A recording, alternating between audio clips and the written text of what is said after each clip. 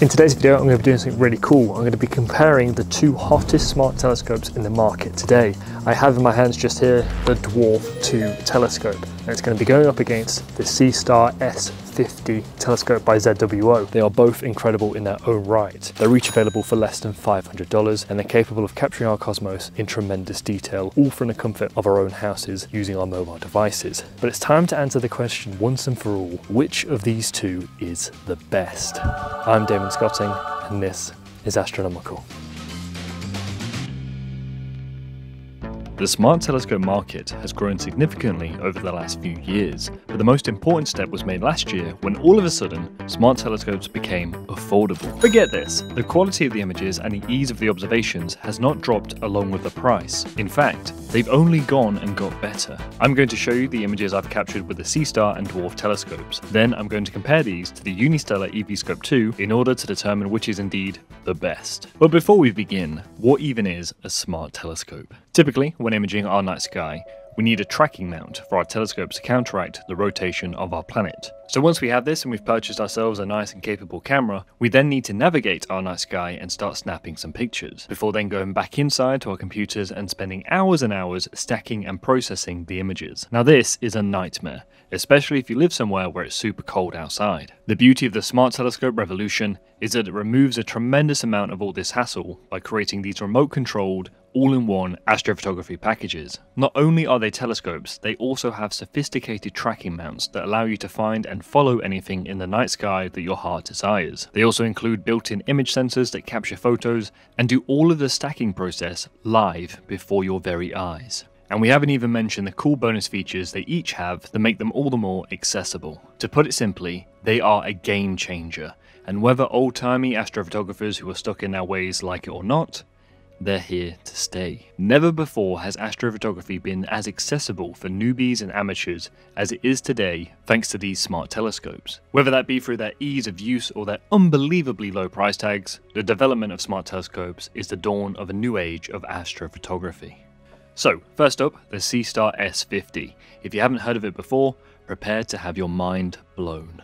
This is the Seastar S50 and it is the complete package. It's perfect for both beginner and advanced astrophotographers like myself, and it only costs $499. And in today's video, I'm going to be reviewing it. When using the app, you are provided with a wide variety of suggested targets, including those that are best suited for imaging tonight. You can of course point it anywhere you wish. But in this instance, I have a very specific target in mind. If you want to learn more about what you are imaging, then they have included some very useful information about the object. You are then presented with a sky atlas, which means you can watch as the telescope slews to the intended target and precisely aligns itself. This generally takes a minute or two, but after it's centered the object, all you have to do is tap the red capture button and let the photons do their work as they reveal more and more detail about these wonderful deep sky objects. After 15 minutes total exposure time, this is what I managed to produce. The imaging process is unbelievably easy. I managed to capture an extravagant selection of DSOs, ranging from star clusters to nebulae to galaxies and even planets.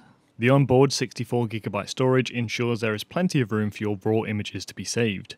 Once imaging is complete, preview photos are downloaded onto your phone. This is how the images turned out without any additional editing. The smart telescope overlays a very useful graphic that includes a timestamp, the name of the object, and the total exposure time. If you're like me, then you're going to want to bring out the best features in the image. The main adjustment I made was to sharpen the image, reduce the noise, and increase the contrast and saturation. The magnification is quite high, which means objects like the Andromeda Galaxy, that I've captured here, will require you to take multiple mosaic shots to include all of the galaxy itself. But how bloody special is that? This is a 17-minute exposure of the core of our nearest galactic neighbour. Amazing. The method in which the Seastar captures the night sky is very impressive.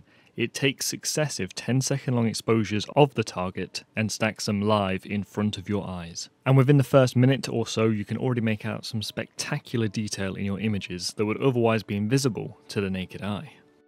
With 30 minutes total exposure time, we are able to create this.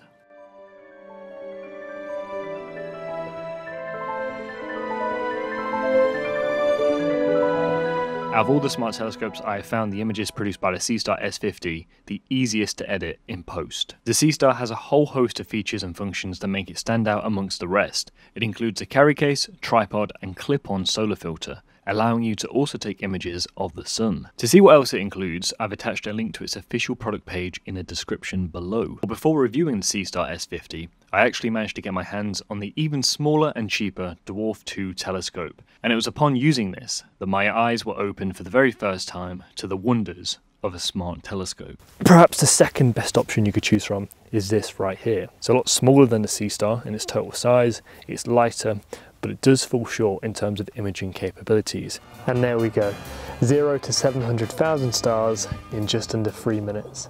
This is the Dwarf 2 telescope, and in today's video I'm going to be showcasing what this tiny telescope is capable of. So the Dwarf 2 telescope is a lot smaller, and to better describe it, cuter. I have managed to fit it in my trouser pocket before, and I've previously compared it to a Nintendo Switch. Its unique design makes the most of its compact features and still allows it a magnified view of our universe. It has two lenses, one for wide-angle photography, the other for more distant objects such as birds and, well, stars. It follows the same methods as a Seastar in that it can find and track deep sky objects, it plate solves your image in order to precisely center it, and will stack your images live. Its smaller size does mean a smaller aperture and as a result, reduced light gathering capabilities in comparison to the Seastar, but it does also still have a dual bandpass filter, meaning it can capture great amounts of detail in a variety of objects, such as the Andromeda Galaxy. These are the raw stacked images from the Dwarf 2 telescope, all of which can collectively be captured in as much detail as this in less than 6 hours.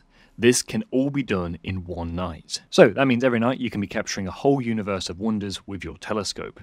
Galaxies, star clusters, nebulae, you name it, and your smart telescope will find it for you. I say 3 minutes just because that's a fairly conservative estimate of how long it will take you, but once you know what you're doing, you're not connecting a new device for the first time, it shouldn't take more than 90 seconds to get up and running. The setup time is roughly the same for the Seastar S50 and the Unistellar EP Scope 2.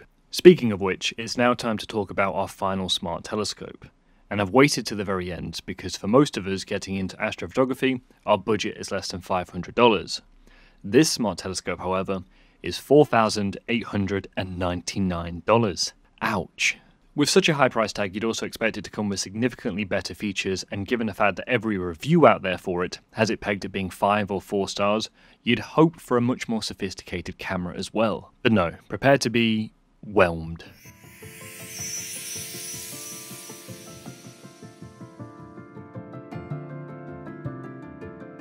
The features of the $4,899 EP Scope 2 are very similar to that of the Seastar and Dwarf 2 telescope, with the biggest difference being its much larger aperture. The battery life is better than the Seastar and Dwarf, but the 9kg weight is a significant increase. If you are concerned about the battery life, then it's worth noting that with each of the smaller telescopes, you do have the ability to just plug in a $20 power bank and immediately double your battery life. Rather than taking 10 to 30 second long exposures of our night sky, the EP Scope 2 seemed to limit itself to just 4 second long exposures. The big gimmick of the telescope is that it has attempted to bridge the gap between visual astronomy and astrophotography by including an eyepiece that shows the object you're looking at. I actually do think this part is very cool. For better or for worse, it has a digital display that shares the view on your phone, maximizing that authentic astronomy experience. Yeah, look, actual visual astronomy can often be disappointing for newbies, because you see these glorious images of the likes of galaxies and nebulae that look exceptionally vibrant. Then you look at them through a telescope, and they can just seem bland and grey. By displaying the enhanced vision image, as Unistellar likes to call it, stargazers themselves are getting an enhanced experience. Yes, it's not what you can see with your naked eye, but it is what you can see when taking multiple images.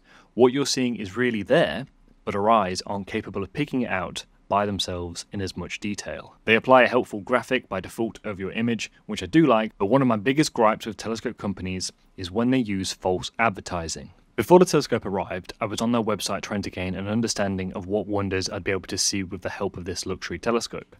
I was gobsmacked to see this image of the Crab Nebula featured. I can't even get an image that good even when using my university's 16-inch Me telescope. So imagine my surprise when this is the image I was able to capture with the telescope. You can make an argument for a lot of contributing factors to good or bad images in astrophotography. The most common justification is light pollution. But I've since tested this telescope in the clearest skies possible, and let me tell you, it didn't come anywhere near this. There are loads of telescope companies that of course also do this, but it seems to be no retribution in this case. They're not the only telescope company to have ever done this, but I just feel that at $5,000 a telescope, you can't be using false advertisement. I did call Unistellar out for this in my full review, but my concern hasn't been addressed and this image is still featured on the product page. I'm typically very skeptical of these types of things beforehand, but like I said, the reviews for it were phenomenal. I had very high hopes that this was going to be the real deal. If the likes of the Dwarf and ZWO's Seastar telescope were producing images like this for under $500, then surely this one has to be doing 10 times better. But no, it doesn't. It doesn't even have a duo bandpass filter, meaning that it really struggles to bring out the nebulosity in most of its images, and overall it's largely disappointing given the price. So let's do some side-by-side comparisons then. I'll run through the specs, then do some images. When it comes to aperture, which means how much light is let in, the Seastar is more than twice the Dwarf, and the EV Scope is more than twice the Seastar. All of them have similar focal ratios between f4 to f4.9. The resolutions of the Dwarf and EV Scope 2 are 8 and 7.7 megapixels respectively, whilst the Seastar is just 2 megapixels. But are the specs giving us the full picture? Let's see how they actually perform when I put them up against the Orion Nebula. Now remember when I said that the EV Scope seemed to only shoot in 4-second exposures whilst the others could go as high as 30 seconds?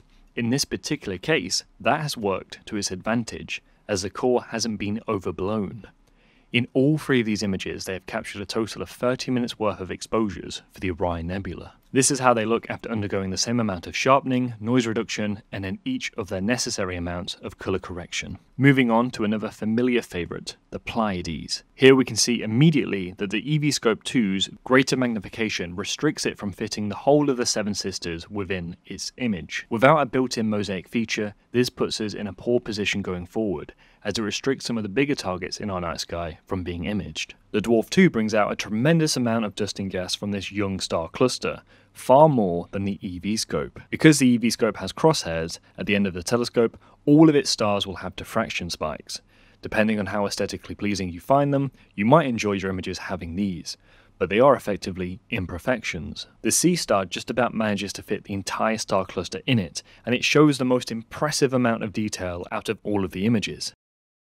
That is a special image, which turns out to be just the tip of the iceberg.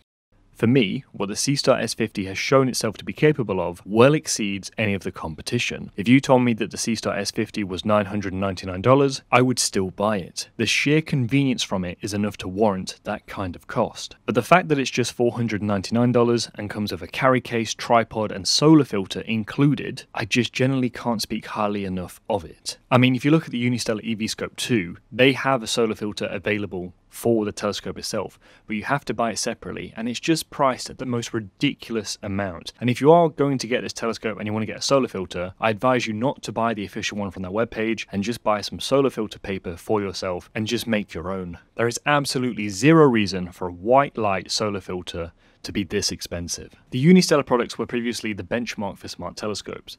They were luxury items inaccessible to amateur astrophotographers on even a respectable budget. Now they've become a laughingstock. The main justification has always been you're paying for the convenience. This is quick and easy to set up.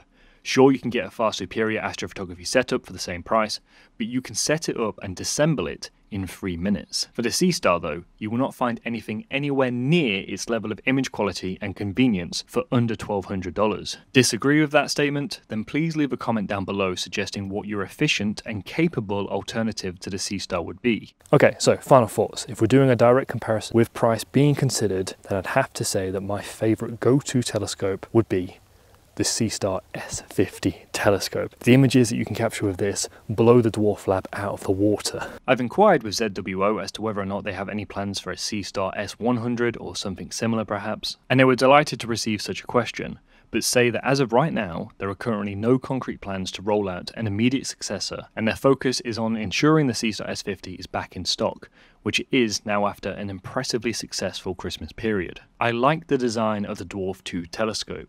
It's a wonderful gadget that also packs a punch. I'd highly recommend it. And the EV Scope 2 is perfect for astronomy outreach and bringing the universe closer to first-time stargazers. But the Seastar has them both and every other smart telescope beat, as being the best all-in-one astrophotography package.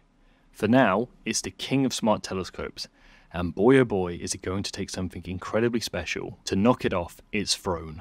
So that's my recommendation at least. If you have a different opinion, please explain why in the comments below, and if you'd like to try these telescopes out for yourself, if you don't own them already, then I've attached links in the description below where you can buy them directly from their suppliers for as cheap as possible. Thanks for watching.